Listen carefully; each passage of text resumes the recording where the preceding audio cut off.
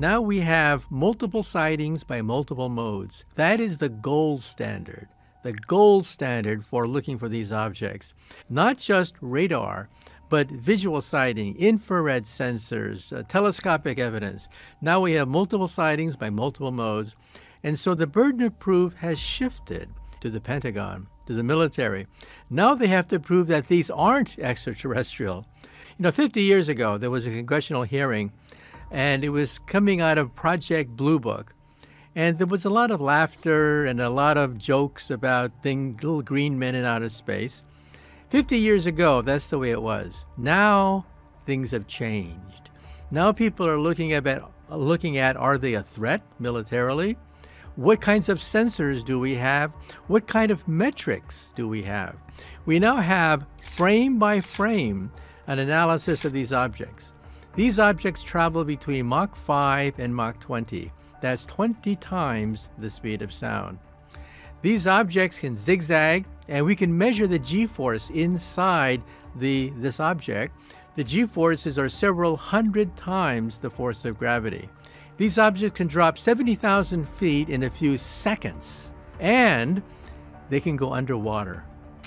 This is something that we didn't realize before, but yes, they can actually go underwater.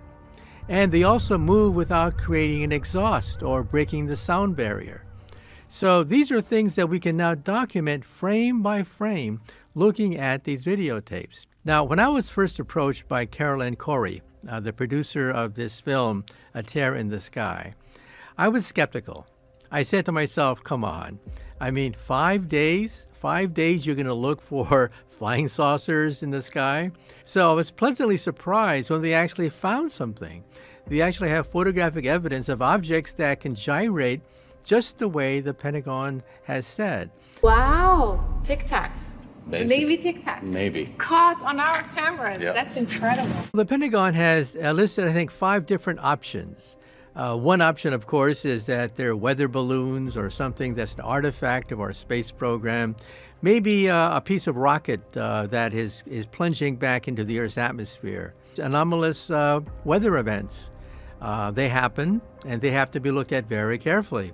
But the last option is other. One possibility for other is hypersonic drones. We see that in warfare now. The Russians in the Battle of Ukraine is actually using hypersonic drones to hit targets inside Ukraine. To be hypersonic, you have to go faster than Mach 5. Anything faster than 5 times the speed of sound is called hypersonic. And so the Russians are now fielding hypersonic drones in warfare. But you see, this is something just in the last few months. These sightings, they go back decades into the past, with objects executing these gyrations decades ago. And that's why you have to take them seriously. We're talking about objects that defy the known laws of aerodynamics with a technology beyond what we have today.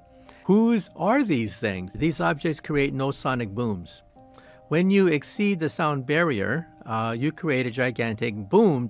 These objects can effortlessly break the sound barrier and not create a sonic boom. And they don't create any exhaust. We don't see any exhaust trail from these objects. So either they're an optical illusion of some sort, or they have a set of laws of physics beyond what we can muster.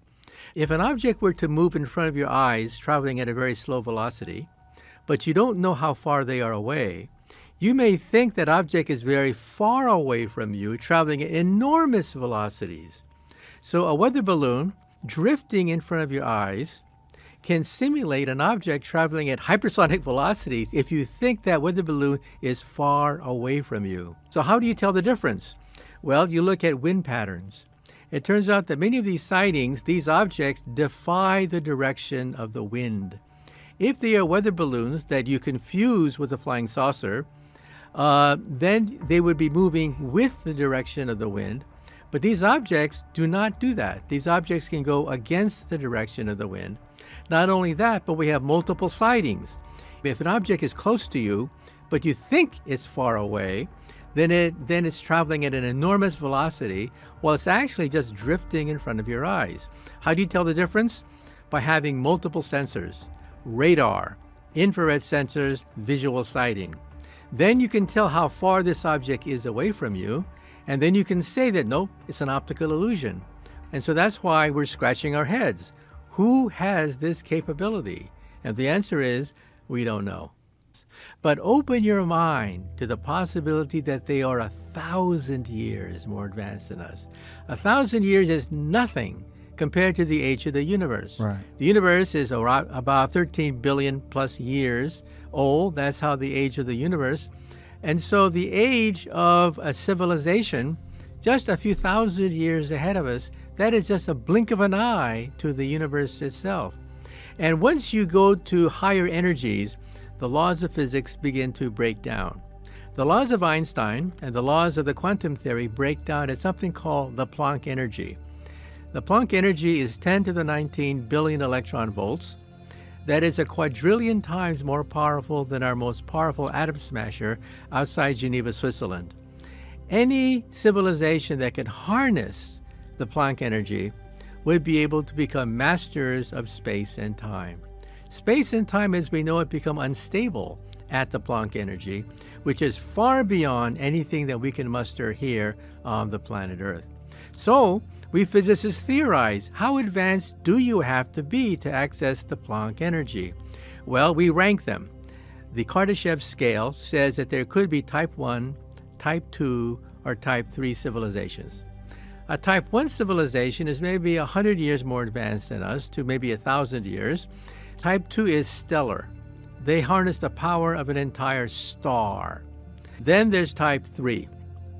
Type 3 is galactic. They roam the galactic space lanes. They play with black holes.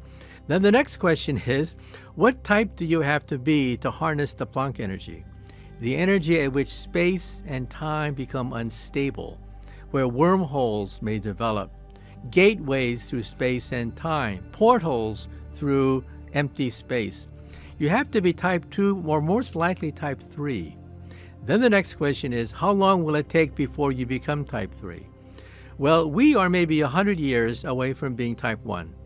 We're maybe a few thousand years from being type 2, and we're maybe 100,000 years from being type 3. And 100,000 years is nothing on a galactic scale.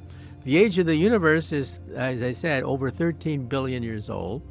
And so once a civilization reaches the Planck energy, that is a type 3 civilization, space and time become your playground. You do believe that aliens do exist. That's a check, right? Yeah, that's a check. There's a group called the METI Project, which deliberately sends signals into outer space saying, here we are, here's what we're like, this is what we can do, and visit us sometime. I think that's a bad idea because we don't know what their intentions are. Maybe they've been scanning us. Maybe they know pretty much what our technological development level is. They know a lot about us, our language, our culture. They're pretty advanced. But for the most part, we're not interesting to them. But one day, if we advertise our existence and reveal how much we have, resources, minerals, perhaps things that are of value to an alien civilization. So I think for the most part, it's a bad idea to advertise our existence to aliens in outer space.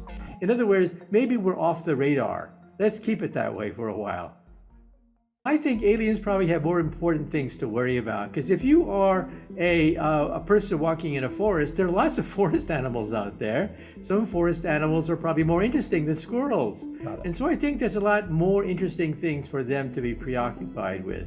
And so I think for the most part, we should lie low. You know, we've analyzed 4,000 planets so far, 4,000. Of which roughly 20% seem to be Earth-like.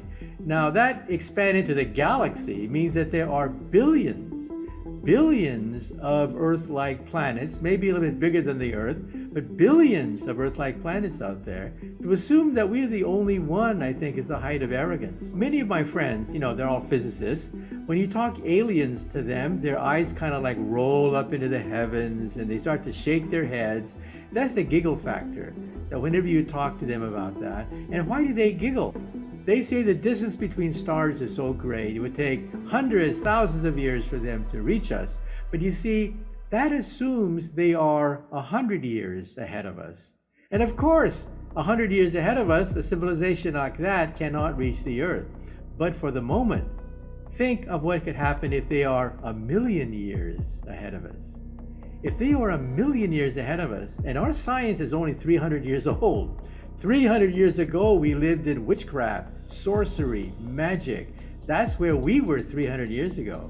If they're 1,000,000 years ahead of us, which is a blink of an eye, because the universe is 13.8 billion years old, then think that their understanding of the laws of physics would be completely different from our understanding of the laws of physics. You see, our understanding of the laws of physics break down at the instant of creation, the Big Bang, and the center of a black hole. We don't know anything about the center of a black hole or the instant of creation. New laws of physics open up, perhaps wormholes, gateways that allow us to go faster than the speed of light. And so get rid of all your prejudices that they can't reach us because they're only 100 years ahead of us. If they're 1,000,000 years ahead of us, new laws of physics begin to open up.